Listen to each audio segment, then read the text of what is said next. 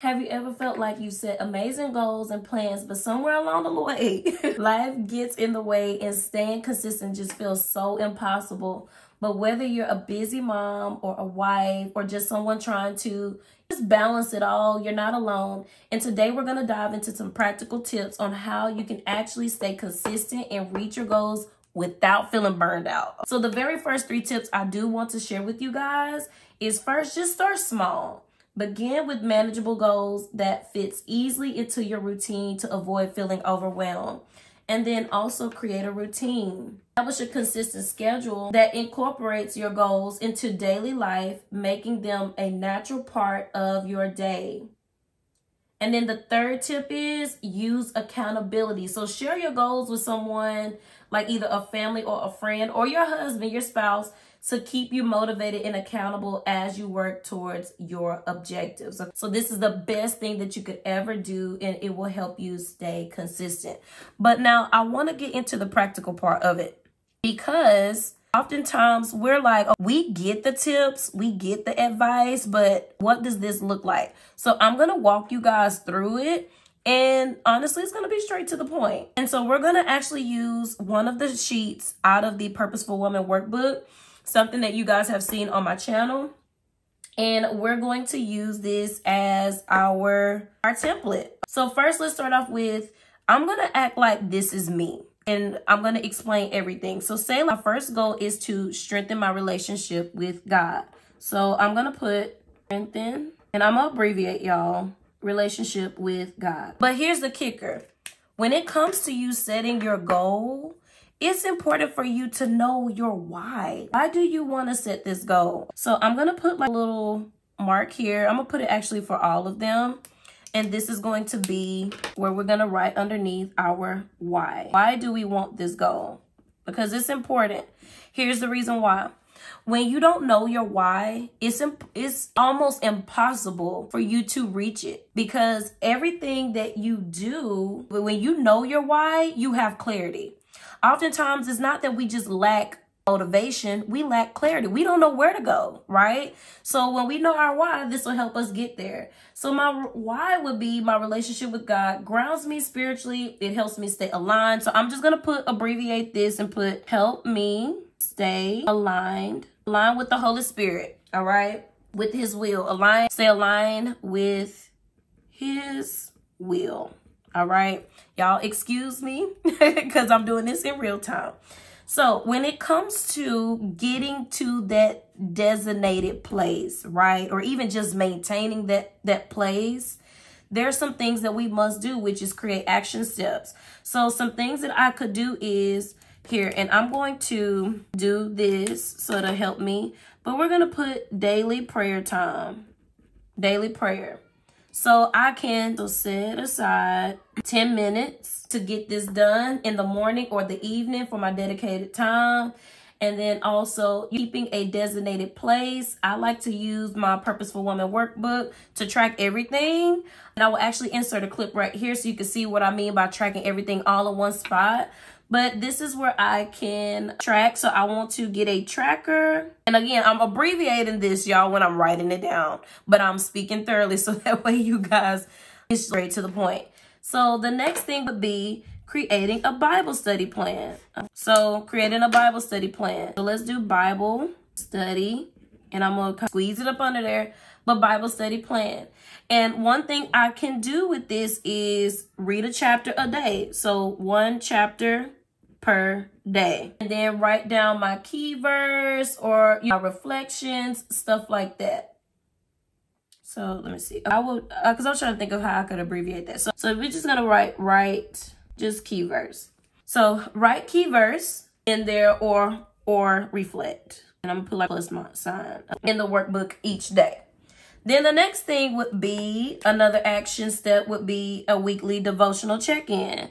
So I'm going to abbreviate weekly Devo check-in. And then something that I could do, an action step that I could do underneath it is dedicate maybe 1 day a week to deeper devotional study or a group Bible study. So 1 day, week, deeper study. All right. Then the next thing I could do up underneath this is reflect on my progress. Because here's the thing, if you don't know what's working, what's not working, or even making sure that you're retaining what you're reading so you can live out what you're reading, then you may find yourself just kind of like, you know.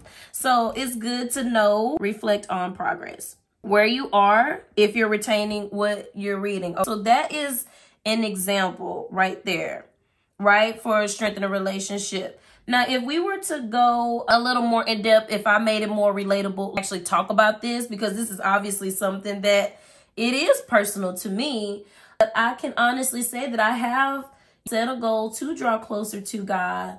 And I do that by starting with small, consistent actions like prayer, Bible reading, and reflection. So in the morning time, I definitely plan out when I'm going to do these things, but I definitely make sure I set aside time in the morning to at least get in my devotional and get in prayer. And then maybe in the evening, because I have more time, the kids are asleep, things are more quiet, then I can actually get into a deeper study. So that's something that's more relatable to me, even though I am using this for an example for me, but that is something more in depth. Now, the second goal is to improve my time management, right? So let's put improve time management. And I'm doing this again so you guys can see what this look like. And I know when you see something repetitively, then you actually I get it now. And that's what I want you guys to do. I want you guys to get it. So again, when we get into that, you want to make sure you know what your why is. So you want to make sure that when it comes to your time management, this allows you to be present. You want to be more present with your kids, your husband, your family, what have you. So that's your why.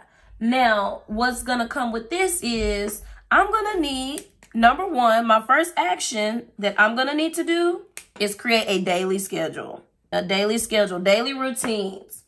So with this being said, you're going to want to block out time. So you're going to want to do some time blocking. So time blocking and all of this stuff, which is so funny, but all of this stuff actually does come in the Purposeful Woman workbook, by the way, just to put that out there. But you also want to block out time for your family when it comes to creating your daily schedule. And then you also want to create some routines. So we're just going to put that, abbreviate that. So you want to create some routines. The next thing is you want to set your 3 priorities per day. So since here, so that way I don't have to keep doing it. So 3 priorities per day. And again, abbreviation. So you want to list top 3 of your priorities for both your work, your family, and all of that stuff. But you also want to keep it visible, because here's the thing, if it's out of sight, it's out of mind. You want to keep it visible. This will help you be able to, and here, let me give you guys an example, because I want to make sure that you guys are actually reading this. But a way that you could keep this visible is also writing it in your workbook, in your planner, but also setting reminders on your phone. You always have your phone at some point of the day.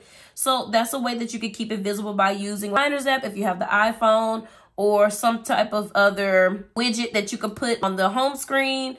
But you keep it visible, or use a sticky note. Place them at some place that you see every single day. You brush your teeth every day, you can put a sticky note on your mirror. So keep it visible. This is going to help you for sure.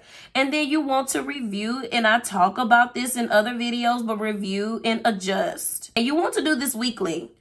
So you can dedicate time on Sunday, Saturday, Sunday. So we're going to put dedicate time Saturday or Sunday to do this. And then you need to adjust. So make the adjustments that you need in order to be more present. That's going to allow you to be more present. And what I like about this is, honestly, y'all, when it comes to even using this as an example, this helps you be more effective in your time. If you want to be consistent with planning, you got to make sure that you schedule time to plan.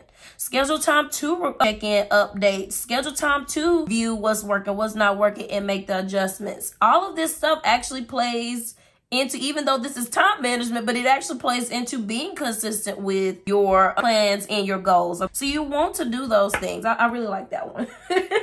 I'm thinking about it. So this will help you and stay on track without getting overwhelmed.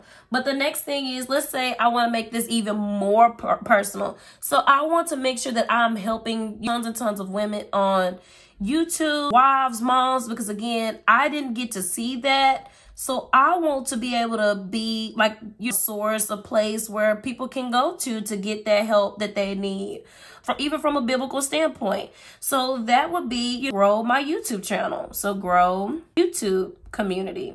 And I'm going to show you what that's going to look like. Now, for me, right, my why would be, again, to just shorten it, my why would be to be able to reach more women. Reach, help other women that relate.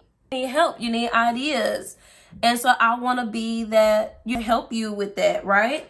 So here's some things that I could do for this goal. And again, y'all, this is just example. But here, okay. So plan content in advance. And I was gonna in advance. And then some way that I can do this is outline videos, right? Outline my videos. And then give deadlines. Outline my videos for an example, right? Another thing is create a posting schedule. So a posting schedule. And I definitely try to stick to it. I don't promote it anymore because sometimes things do come up with my babies. I definitely try to make sure that I'm at least posting 2, if not 2 to 3 videos a week, right? But I can choose 1 to 2 videos. This is just an example per week, right? And then also, right, so plan it out. Plan in calendar. I'm just trying to figure out how ways I can abbreviate this. So plan in calendar. The next thing is you track my analytics and adjust. So track analytics. Y'all hear Naomi? They're supposed to be asleep, y'all. Oh my goodness. This is my work time during the nap time, but hey, we're going to still keep going. So monitor video performance.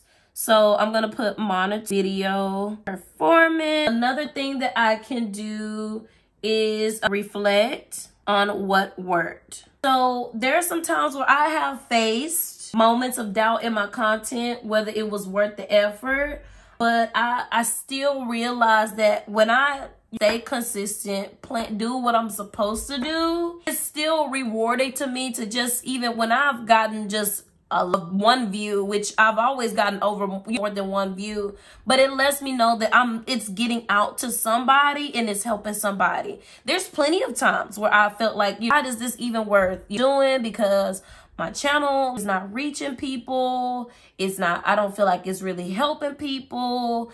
I was always thinking that my engagement and my comments was letting me know like it's really helped them. But all the time, that doesn't mean that it's not helping somebody. My thing is, I just want it to help get out there, even if it's to one woman, to one wife, to one mom. It helps them, or it makes them think about some things. And sometimes they can't just automatically respond right then and there, right? So I had to think about that, but it fuels, I've seen growth and engagement, but that's what fuels my passion for sharing these topics, being productive, helping you ladies just figure out how to do the things that God calls you to do and be a wife, be a mom. So as I'm learning, and the things I've learned from the past and things that I've learned over the years and things that I continue to learn, I want to share that information. And so with that being said, I want you guys to remember, staying consistent doesn't mean perfection. It's about just taking small intentional steps. You're just trusting that God is guiding you along the way. And I hope that these tips inspire you to stay on track and find joy in your journey. But don't forget to pray, plan, and produce. And if you found this video helpful at all, please like it, share it, and subscribe for more content like this. And I will see you guys in the next video. I love y'all so much, and be blessed. Bye. I can trust in you. Trust in